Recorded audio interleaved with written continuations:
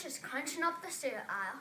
This delicious and nutritious cereal is based on the book Shark Attacks of 1916, written by Loren Tarsh.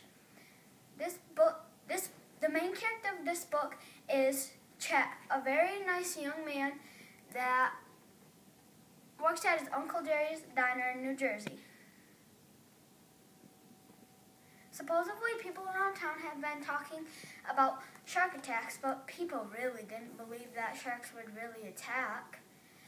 One day after work, Chet went down to Matawan Creek to take a little swim, but little did he know that a